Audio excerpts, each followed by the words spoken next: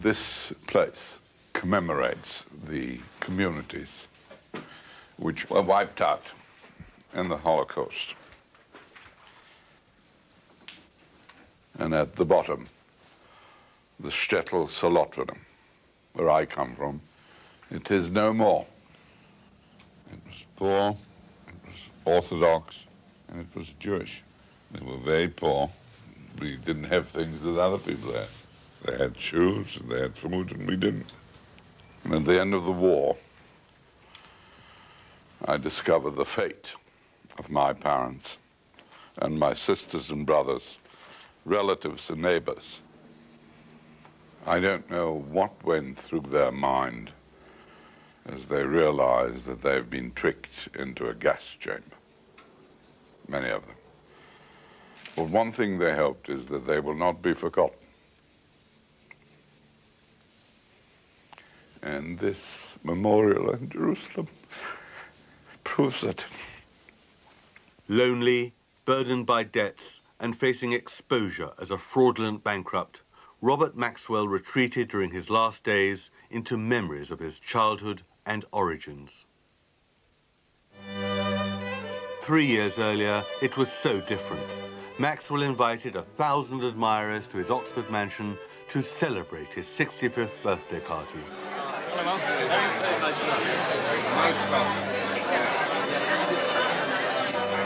Politicians and bankers hailed the tycoon.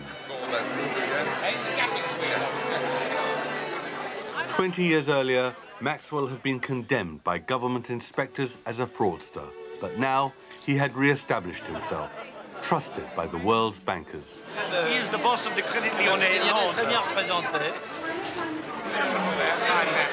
think your mother's a remarkable woman. Well, I mean, your father is, but we all know that. Yes, from Mrs. Michael Richardson. Michael Richardson was among the city's bankers and brokers whose disregard of the past endorsed Maxwell's claim to honesty.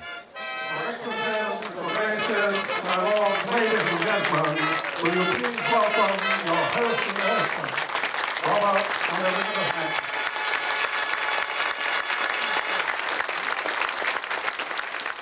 The testimonials were vital to restore his credibility.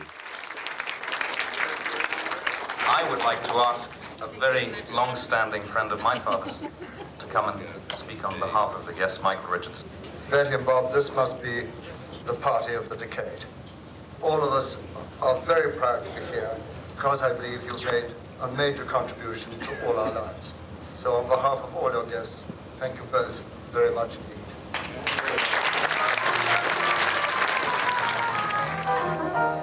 I'm, of course, very notorious about many things, but very few people really appreciate that everything that I have done with the help of thousands of people has only been made possible because of Pergamon Press. Pergamon was Maxwell's brainchild. Despite his lack of education, he'd earned millions by creating one of the world's leading scientific publishers. He'd used his money to buy publicity, win a Labour seat in the House of Commons, and provide luxury for his 9 children. We both teach them that having money isn't just everything. The privilege of money also imposes duties and limitations. By 1969, Maxwell's uncontrolled ambition was shuddering towards catastrophe. His bid for the News of the World was defeated by Rupert Murdoch. Mr. Maxwell called me a moth-eaten kangaroo. Well, I've never got quite to that stage. Employees began to understand the Maxwell style of business. I said, Mr. Maxwell, you're the sincerest liar I've ever met. And his reaction was to laugh, because I generally think he took that as one of the nicest compliments I could have paid him. During his sale of Pergamon, his financial accounts were found to be fraudulent, and he was condemned by government inspectors as unfit to manage a publicly owned company. Cast into the wilderness, Maxwell had lost most of his fortune and was condemned as a crook. For all practical purposes, I should have been dead and gone then. It feels awful. I lost 5 years of my life But to me, I dusted myself down and got up and got on with the job. I never give up. By 1984, Maxwell had bounced back. He'd earned millions after buying Britain's biggest printing company. Then he bought the Daily Mirror. Maxwell became a multimillionaire overnight. Hailed as a saviour, he sought his revenge against Rupert Murdoch. I am committed to getting the Mirror on top of the sun. I have set myself a target of 2 years to achieve the goal. What do you think of this meeting? I think it's excellent. Good, it hasn't started yet. You wait and see. I certainly have a major say in the political line of the paper. I certainly have a major say on the editorials. Unleashing a wave of vanity appearances, Maxwell suffocated most doubts about his credibility. There are instant prizes to be won. I'm waiting to make one of you a millionaire. I don't honestly think that you would find from anyone around at that time in Mirror Group, at whatever level, would say this man's going to do something dreadful. He's a crook and crooks never reform. I keep on repeating, I'll say it for the last time, I'm not on some ego trip. In 1987, Maxwell renamed his empire the Maxwell Communications Corporation. Robert Maxwell is a multifaceted individual. Businessman, politician, family man, publisher, and a man who speaks 9 languages. He is an international figure, an intimate confidant of heads of state. Maxwell personally dictated his own publicity. Why don't you quote Goldman Sachs, that says if only all other British businessmen were like Mr. Robert Maxwell? That's the best quote that you can get. The other thing that you cannot say about me, this is Mr. Maxwell's a many-sided man. You've got to deal with the issues of what else I am. It's in politics. Unquestioning executives helped to mould the Maxwell image. The many-sided Maxwell, where has he got to? Mr. Murdoch, sir. To satisfy his obsession to overtake Murdoch, Maxwell sought opportunities to exaggerate his wealth. Look at Mr. Murdoch's achievements and look at mine. Both of us are candidates for one of the top positions as a media company of the world, one of the 10 slots. He's doing very well. I'm not doing too badly. The difference between him and me is that he owes the banks $6 billion, and until I get Macmillan, the banks owe me $1 billion. People prefer the Maxwell position to that of Murdoch. In 1988, Maxwell fed his ambitions to join the Big Ten Club. He bought the official airlines guide, and then the American publishing giant Macmillan. Over £3 billion of his money was borrowed from banks.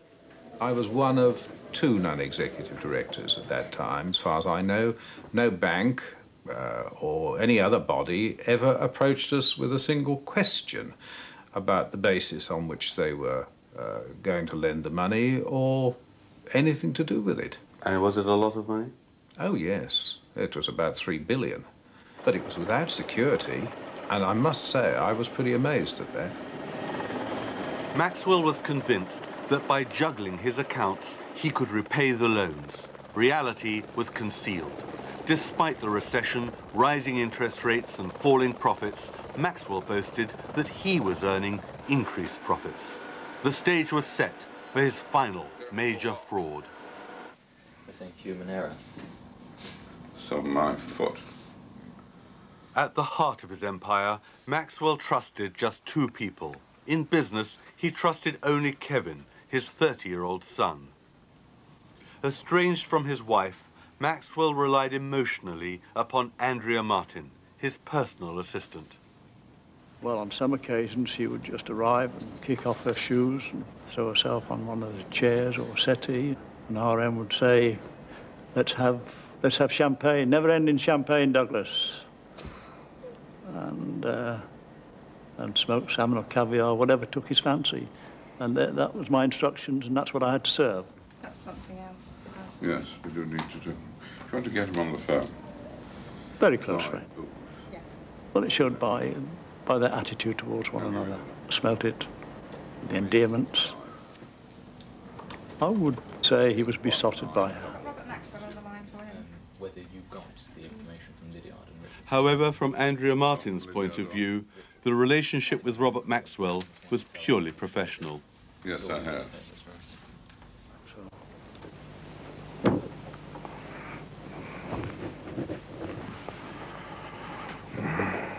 Well, he had a phobia about grey hair, you see. Even an eyebrow, if he saw a grey eyebrow, he would go berserk. You know. Berserk? What does that mean, he went berserk? Well, he'd call me and come immediately and die over the grey hair. He could have done it himself, you know. The image was an immensely rich, powerful tycoon, owner of one of the world's largest yachts. The reality was a man unable to repay his debts. The empire was tottering on the verge of bankruptcy. Maxwell's concentration was faltering as he pursued dozens of unprofitable ventures. The truth was concealed by compliant, unquestioning executives whose loyalty and silence was bought by huge salaries. I think what made Robert Maxwell happy was his power over people, be it man or woman. Sure. I would see him how he bullied top executives. Well, you've agreed the heads of agreement, so now it's converting No, it into you a better drug. show them to me again. I must see it again. You will see it Nothing is again. dealt with. No, you're going to see unless it I've again. seen it. Right. You better get them on the phone and tell them so, not to try. It's something quite different. Get them on the phone. I was always regarded as Robert Maxwell's spokesman, but there was no opportunity to go beyond the song sheet that you were given. One of his constant phrases to the minions was, "Who pays your wages, mister?" So you were scared of him? I was very respectful of my salary. Jesus, now that's unwelcome visitor. Fuck off. Verbally violent. There were occasions when I was on the receiving end of that, and I think you just took the view that, well, okay, it was my turn this morning. I'm trusting this afternoon. Let's hope it's somebody else's turn. Go into the survival plan document, which gives all the information on the history of it. The BPC survival Yes. plan. Right. It's got to go immediately. Yes, that's been done this morning. Haven't discovered yet. Well, why not? Helicopter will be Ian, RM, Andrea. And what does that say? Moscow. Yes, that's quite right. That's just in transit, Moscow, Tokyo. Crisscrossing the world in his Gulfstream jet, Maxwell styled himself as an emperor, spending money he could not afford. Call me back right away. I'm in the plane. Wherever Robert Maxwell travelled, I would have a fridge put in his suite, not a normal fridge, but a full-size fridge. And in that fridge, there would be everything that he wanted. It was always placed ahead of him before he got there. Douglas? He would just say, I want smoked salmon. I want caviar. I want champagne. And it was provided for him.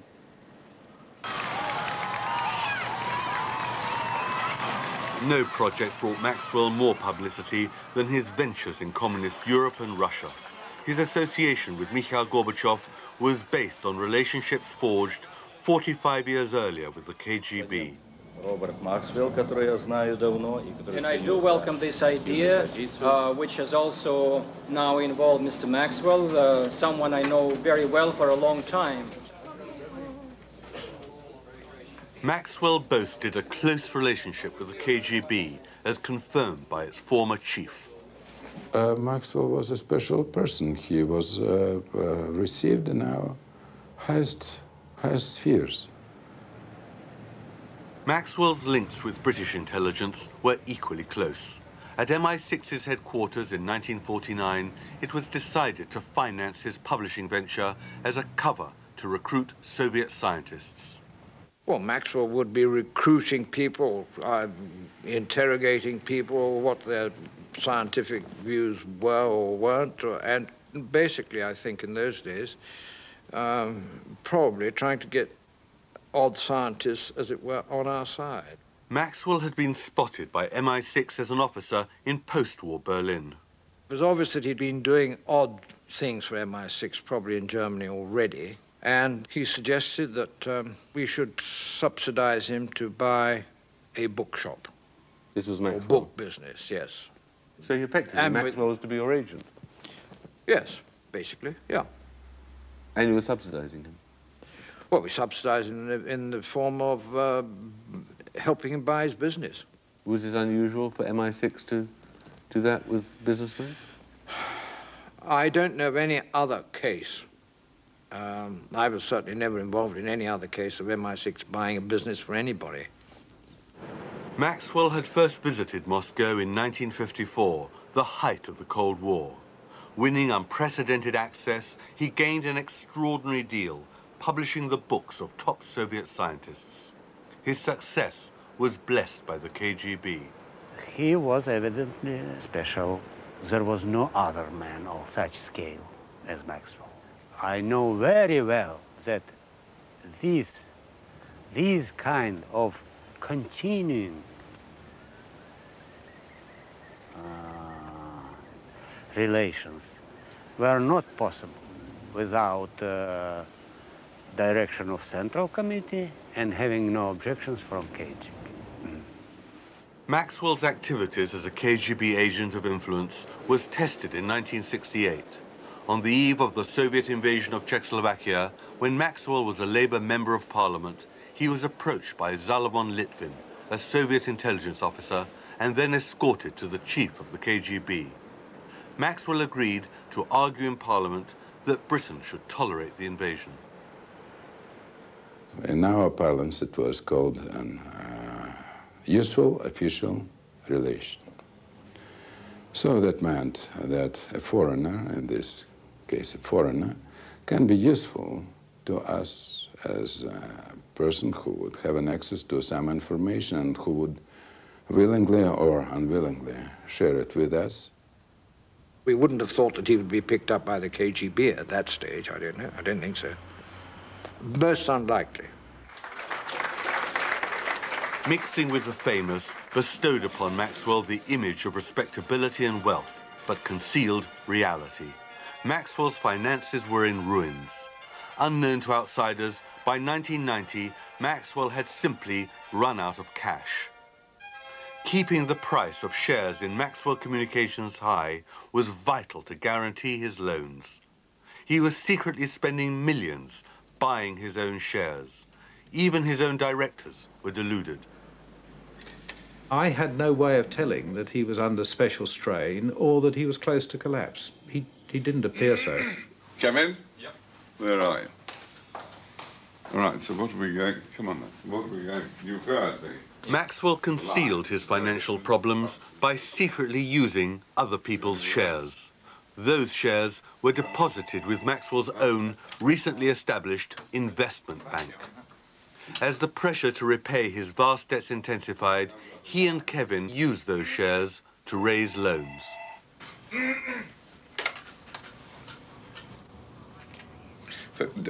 Will you please keep him off me?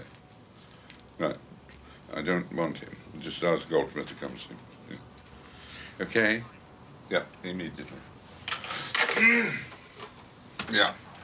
And when will you be back? I'll be back straight after that lunch. This is for private purposes. Desperate for more money to repay his debts, Maxwell's targets were the pension funds of his companies. Their investments were managed by BIM, under Maxwell's control. His assurances appeared sincere.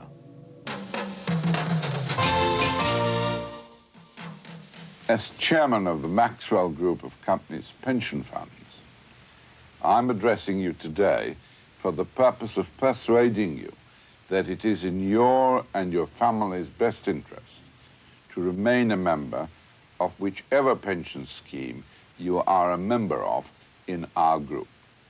The pension fund manager at BIM was Trevor Cook. He had effectively convinced them that he was a safe pair of hands.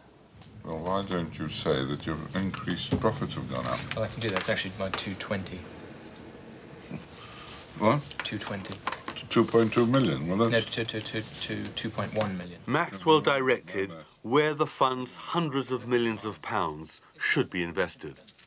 In terms of investment prowess, he was very keen to demonstrate how good he was. Maxwell directed that the pension funds should allow his private companies to lend the fund's shares to the big city institutions in return for a fee. It all appeared legitimate, but secretly, Maxwell didn't lend the shares. Instead, he used them to borrow money for himself. Kevin simply phoned up one day and asked if I could pass some share certificates, which I held in the pensions office safe, over to him.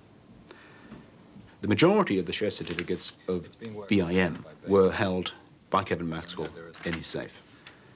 It meant that Kevin was able to use the pension fund assets effectively for the purposes for which they were not intended. In his successful defense, Kevin described how, operating in the one-group culture created by his father, he believed their use of pension funds was legitimate. To get on the phone. Okay. Among the pension fund shares plundered by Robert Maxwell were these certificates for 25 million shares. Clearly owned by the Mirror Pension Fund, they were sold on Maxwell's instructions by bankers Goldman Sachs. But the proceeds were not handed over to the pension fund. The money was paid by the bankers to Maxwell. It's difficult to believe that they weren't aware of it, the bankers, because there were share certificates which had the pension scheme's name on them. The pension schemes lost £55 million. At the very time that the secret diversion of pension fund shares was underway, Maxwell arrived at Hastings College, Nebraska, to receive an honorary degree and to lecture graduates about his virtues and principles. I hope you will be interested in my comments about how my mother's ideas were instilled in me. She told a relative many years ago, "My son will be famous someday. I just feel it, and I know it." My mother's confidence, her total belief in me was so real that it became a self-fulfilling prophecy. She made me feel important, and she taught me the one thing that I have never forgotten: the difference between good and evil. And I hope I'll be forgiven if I tell you the other things that she taught me, that confidence, like virginity, could only be lost once. To raise more money as his finances worsened, 6 months before his death, Maxwell sold 49% of the Mirror Group. In a huge publicity drive, he tried to persuade investors it was worth £500 million. In the event, he received less than half. The blame was placed on the Max factor, the inherent distrust of his finances. His past had caught up with him, as he was asked to explain why anyone should trust a businessman condemned by government inspectors 20 years earlier. My record since then, as chairman of many public companies, I hope will satisfy even you, sir. Next question. No, you cannot. Next question. In preparing the sale, Maxwell perpetrated a major deception. To prevent Cooper's discovery of the theft of pension fund shares, he persuaded the accountants to extend the pension fund's financial year. So again, the accountants did not see the share certificates. Since all the high-paid professionals agreed to Maxwell's request, Ernest Burrington, the managing director, did not complain. Well, he didn't ask me about it, he just did it. But you were the managing director? Yes. You were in charge of Mirror Group? Yes, but this man would do things, and this was part of the trouble to come. He would do things without telling other people. You mean he changed the financial year and didn't even consult you? Well, he didn't consult me, there's no question about it. And did he tell you about it? No, I found out about it, I forget when, sometime later. Just give him the message, please, and stop giving us a hard time. Weren't you worried by that? Well, I have to admit, I didn't see any particular danger in that. It was irregular, but I didn't really see it as a danger sign. One name has become synonymous with this fast-paced industry. One man and the company he founded has done more than any other to harness the communications revolution. The man is Robert Maxwell. The company is Maxwell Communication Corporation. Maxwell's carefully cultivated image concealed his next target. He secretly took over £300 million from MCC itself to buy his own shares. The eventual discovery prompted a boardroom row. Both Maxwells promised that repayment from their private fortune would be easy. Bob, in fact, gave us a number of assurances in writing, provided us with a list during the subsequent investigations, demonstrating the free assets that could be provided as security. In retrospect, I'm sure that, in fact, that wouldn't have stood up either. Bob was lying. There's no question about it. They, in fact... And you believe the lies? Oh, yes, we did. Yes, we had no reason still at that stage. Concern, yes, but lying, that's something different. Peter J. suggested the 28th and 29th of September for Moscow. But Maxwell couldn't control his personal relationships. Not only was he living apart from his wife, but his employment of Andrea Martin was to end in unfortunate circumstances. She had become a confidant, someone to bounce ideas off, someone who knew the innermost secrets, the innermost workings of his mind, someone he could express his fears and doubts to. Hi, Nick Davis here. Maxwell blamed the breakdown on Nick Davis, a Daily Mirror journalist who had become Andrea Martin's boyfriend.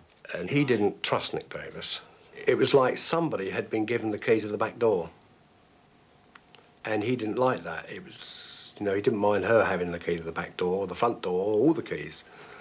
But it was as though somehow or other someone had got a key to the back door. Andrea, where's that? He asked me if I could check up through the telephone calls whether or not they were still in touch. And I did, and it proved they were still in touch. It was sufficient for him to realise that she was being, in that sense, disloyal to him, and I think it was no longer a game. It was very, very serious. It affected him. I just got the impression he was a broken man. It's like, what else is going to happen? What else can happen to me? You know, I mean, who else is there left I can talk to? Suddenly, I think he was on his own. Maxwell went down in the dumps after Andrea departed. He would shut himself off in his room, didn't like being disturbed. I would say he became a very unhappy man. That summer, as the financial pressures increased and his isolation intensified, Maxwell turned to his own origins, lamenting the fate of his family and pondering his own escape from death.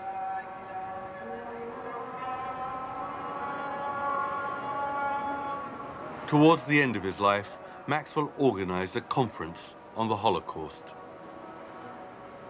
They all had one obsession: not to allow the killer to kill, the victims a second time to forget this. Never again to my life.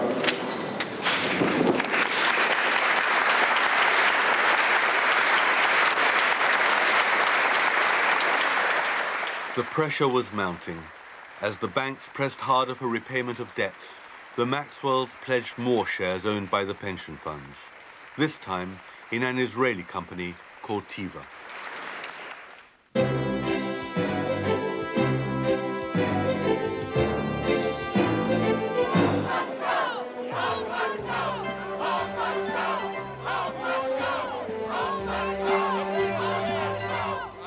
Ignoring his finances and the latest theft of pension fund shares, Maxwell flew to New York and indulged his fantasy as an international tycoon.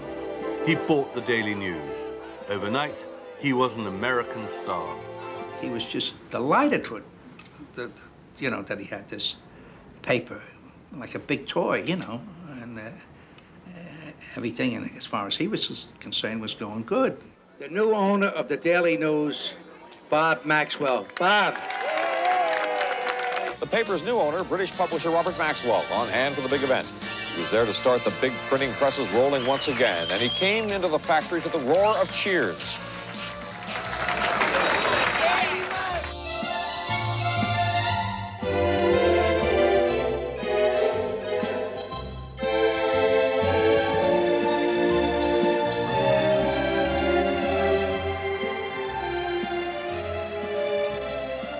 Posing as the savior of the news, Maxwell's real problem was to save his empire. One problem was MCC's worsening image. His solution was the appointment of Peter Walker, the politician, as his successor and chairman. Brought to New York, Walker was introduced to Macmillan's tax specialist to prove the empire's profitability.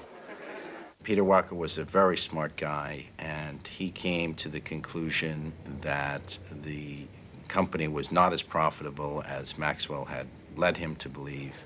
Maxwell was trying to puff the profits. I believe he saw right through that, and he probably wasn't interested in carrying on.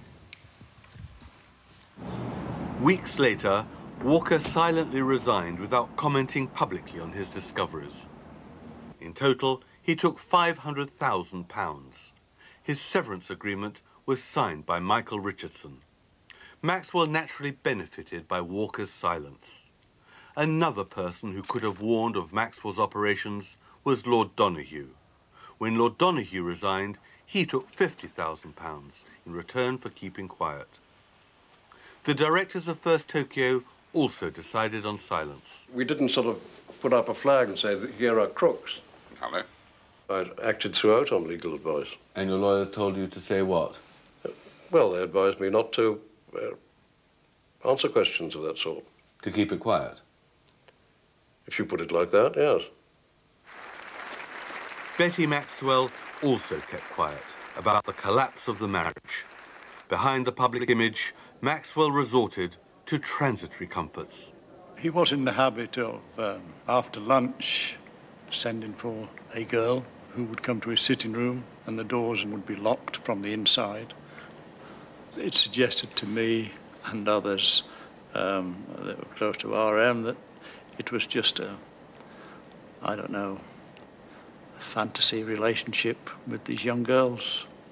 And afterwards? I understood that presents were given to the girls, yes. What sort of presents? Jewellery. Is it sort of thank you presents? Thank you presents, yes. Where are we on Prime Minister Takashita? In August 1991, Ernest Burrington, the Daily Mirror's managing director, was told that £38 million was missing from the company. Puzzled, he asked Maxwell for an explanation. You have nothing to worry about. I don't want you worrying. You have nothing to worry about. Everything is okay. He said the money you are worried about at the moment is invested in gilts for the benefit of the company. And we'll come back. Your concerns are quite unfounded. What did you think about that? There wasn't much one could say, really. Well, did you believe him? I wanted to believe him.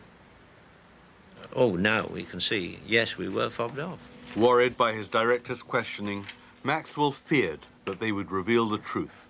Unsure whether the high salaries had bought their loyalty and silence, he summoned his security chief. He was saying, can I listen into this particular conversation? The answer was always yes, of course I can. But he asked me if we could tap the phone, which we did. But those taps proved nothing.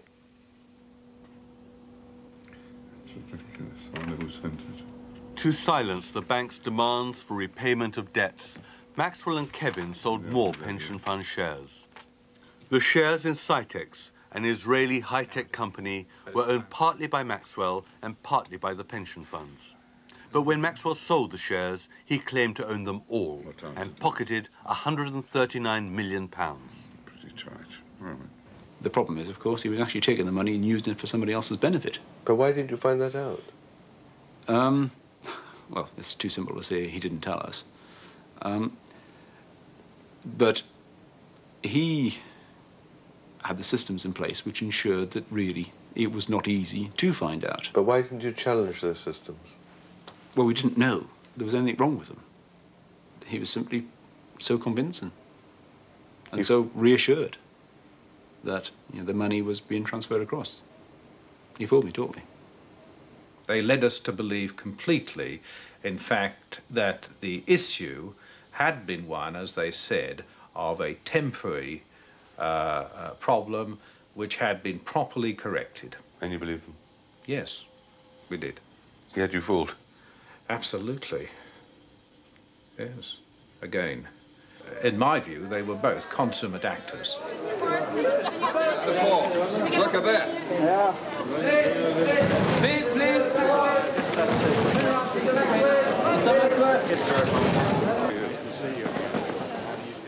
Everything was going on the fire. I didn't know that. I never imagined that in my wildest thinking, that that was happening.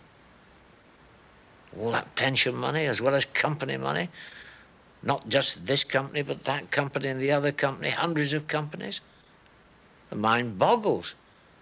Now, the only people who could possibly have known that he was in that kind of serious money trouble were people in the City of London, I suppose.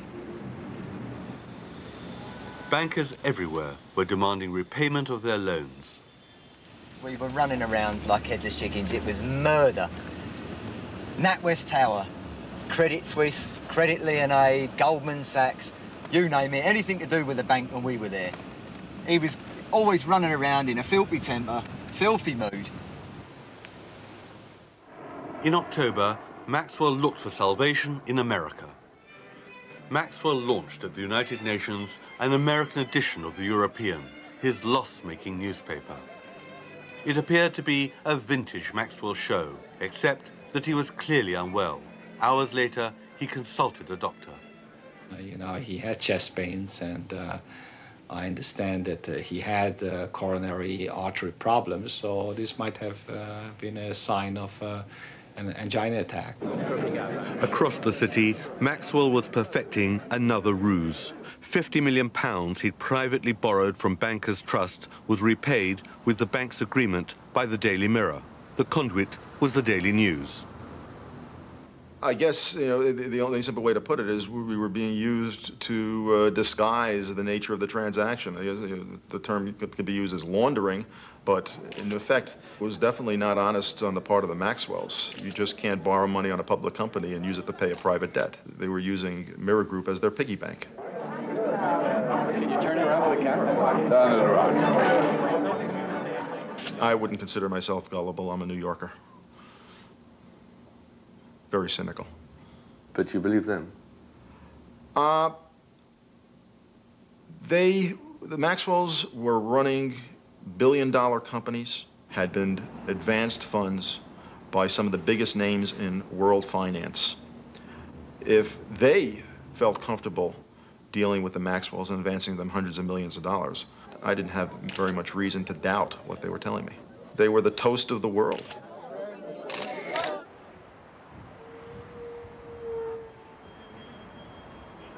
In the midst of that financial mayhem, Maxwell was accused of helping Mossad, Israel's intelligence service, kidnap Mordechai Vanunu from London. Vanunu had offered the Mirror the secrets of Israel's nuclear bomb. Will he ask the Prime Minister, as head of the Security and Intelligence Services, to order an immediate inquiry into the alleged relationship between the Israeli intelligence service and Robert Maxwell? He was not an Israeli agent. He didn't work for the Mossad. How do you know? That I can tell you for sure. How do you know he didn't work for Mossad? I can tell you for sure. He was not an agent of the Israeli Mossad. Those accusations, regardless of Israel's denials, isolated Maxwell even further. He was really upset, furious, almost deranged. Maxwell returned to London, beleaguered and sick.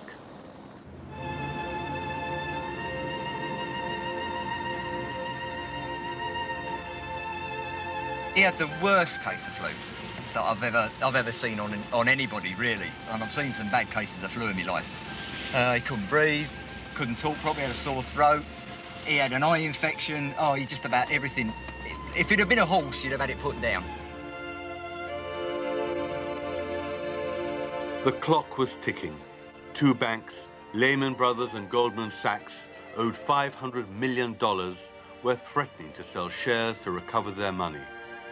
Their sale would expose Maxwell's bankruptcy. Swiss Bank, owed £57 million, was threatening to summon the fraud squad. Over £1 billion had been stolen. Maxwell's empire was sinking. Salvation was a dream. He was alone in the bedroom and was playing classical music. The volume was unbelievable. It was a Sunday afternoon, and when you looked at the people around him in the flat, they were all hired help, every single one. It's amazing. There wasn't one member of the family. You know, everyone there was paid for. And I think that, in some ways, sort of sums it up, that in the end, even when he was ill, there wasn't anybody there to say, Dad's ill, let's go and look after him, or whatever it was, because he'd driven the wedge. It was complete. He must have been terribly worried because there was an unusual telephone call from him, a subdued tone of voice. And why are people trying to destroy me? Tell me why. He thought there was a conspiracy to destroy him.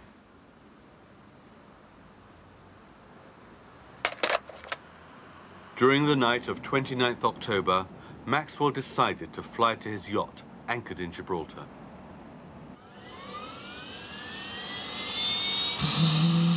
He put his arms around me and generally embraced me and said, "Thanks for everything." He said, "You know, Mr. Wheeler, you're my oldest friend." I said, "Mr. Maxwell, you mean I'm your only friend?" He said, "I think you're right."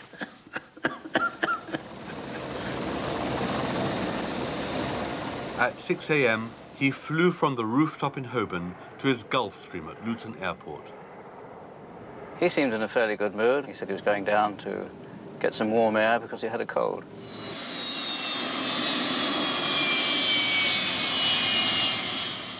Three hours later, he boarded his yacht. A very pleasant, good mood. He was still trying to get rid of this cold that he couldn't shake off. At the captain's suggestion, they sailed to Madeira, a two-day voyage filmed by a crewman. He was reading papers, watching movies, generally trying to relax and enjoy himself.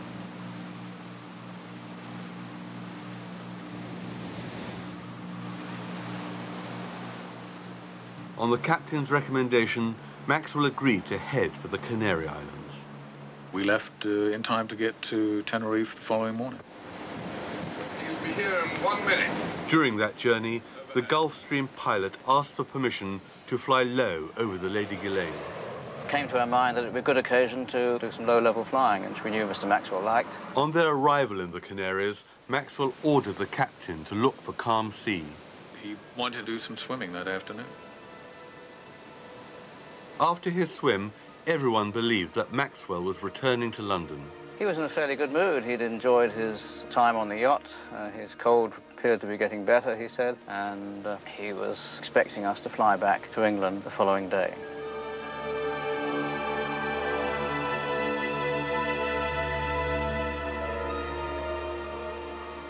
A brief call to London had confirmed that the financial position remained dire. All three banks had carried out their threats. Two had sold shares and one had summoned the police. Maxwell told Ian that he was still too ill to return to speak at an Anglo-Israeli dinner. Of all nights that my father would have wished to have been present, this, I think, would be it. At that moment, Robert Maxwell was driving towards Tenerife's best hotel. He gave no impression of being concerned by his plight. He went ashore that night for dinner. He had a good meal. Came back to the boat, jovial mood. He slept much better at night when the boat was at sea. That night, on a course plotted by Rankin, the yacht circumnavigated the islands. Before midnight, Maxwell gave his last instruction.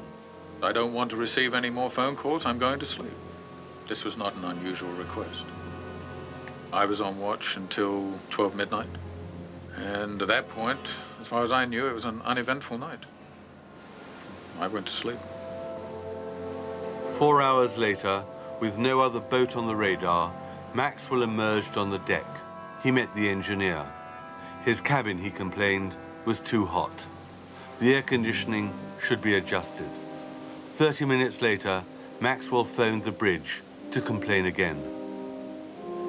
He mentioned the cabin temperature. Could he adjust it? And that was the last call the crew received from him. During the next 2 hours, before the crew began their daily chores, Robert Maxwell went overboard into the sea. At 11 o'clock that morning, anchored off southern Tenerife, Rankin connected a telephone call from New York to Maxwell's cabin. When he received no reply, Rankin's reaction was... surprise. The reaction now is, where is he? So we went up and looked in all the usual places and couldn't find him. It required my key to unlock the door, and then it opened, expecting him to be in the bed or something, and nobody was there. And at some point, it sinks in that this person is not on the boat. This is Mr. Ian Maxwell and Mr. Kevin Maxwell. Evening. Remarkably composed, I thought. It was almost as though they were prepared for it. It's very sad news for me and my brother, for my mother. At the end of the day, Maxwell's body was found and identified by his widow and eldest son. At daybreak, he was transferred for an autopsy. 4 hours later, the pathologist announced his verdict. During the autopsy, we found considerable obstruction of the two coronary arteries. We concluded that the probable cause of death was a heart attack. By the time the body was flown to Israel for burial, Lamella's verdict was already disputed. Maxwell's death had become a mystery, open to speculation. I think that it could have been that he was murdered. The last thing that was saw that he committed suicide. A second autopsy was performed on the dissected and embalmed body by Dr. Ian West. There's no sign, for instance, of the usual pattern of injuries that one sees in a person who's been assaulted. So you concluded? The murder was very unlikely. The Spaniards' finding against drowning because no water was found in Maxwell's lungs was contradicted by West. In the lungs there was a lot of froth, which both the Israeli pathologists and myself noted. And that was consistent with drowning. I think that probably death is due to drowning. I can't prove it. Considering Maxwell's imminent bankruptcy, West speculated that Maxwell had committed suicide. You've got to look for a motive, why this man may have decided to kill himself. There is not sufficient evidence to prove, beyond all reasonable doubt, that he killed himself. So a suicide verdict could not be brought. The known facts are that in the weeks before his death, Maxwell was certainly unwell. He had quite severe lung disease, and this had produced a strain on the heart. He also had some coronary artery disease and an enlarged heart. He could have dropped dead on the deck. Maxwell's illness adds to the probability that the likely cause of death was an accident. Feeling unwell, he had returned to the deck and moved towards the rail. We know from the damage on his muscles that he's been hanging on to something for a while. The painfully torn muscles show that Maxwell slipped before falling into the sea. Got one of the handrails in his left hand, and he slips. Hangs there for a second, can't hold his weight, and then goes into the water. But he obviously did topple over the rail. Anybody could topple over the rail. It wasn't impossible at all. Anybody could have toppled over accidentally off of that boat on the aft end.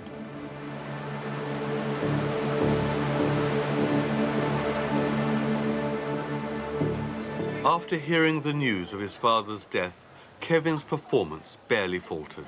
Hour after hour, he met dozens of threatening bankers demanding repayment of loans. Kevin knew the truth. He had perfected a virtuoso performance. Again, there's been a lot of speculation about crisis meetings with bankers, and I would like to, for the record, categorically assure our employees the bank arrangements for both public companies are robust. I think he lied because he wanted to buy time, and he hoped to be able to take some actions which could correct the situation. I don't think that anyone would ever describe me as being a member of the Salvation Army.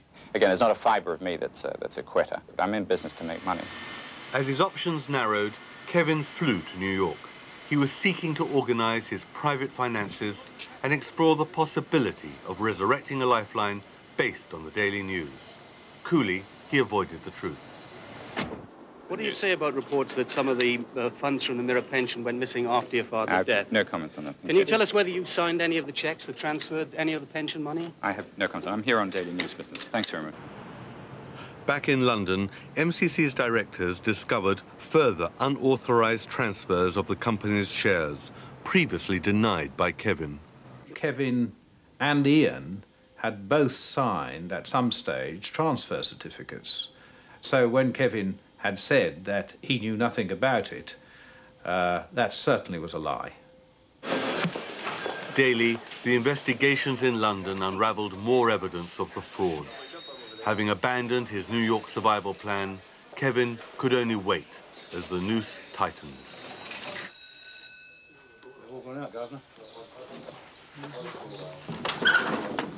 Piss off, we don't get up for an hour. Oh.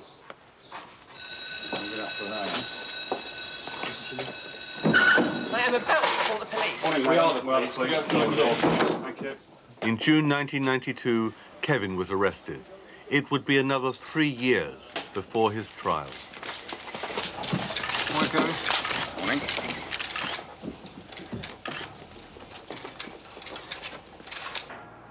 Big in life, Maxwell's enduring legacy was to author Britain's biggest fraud.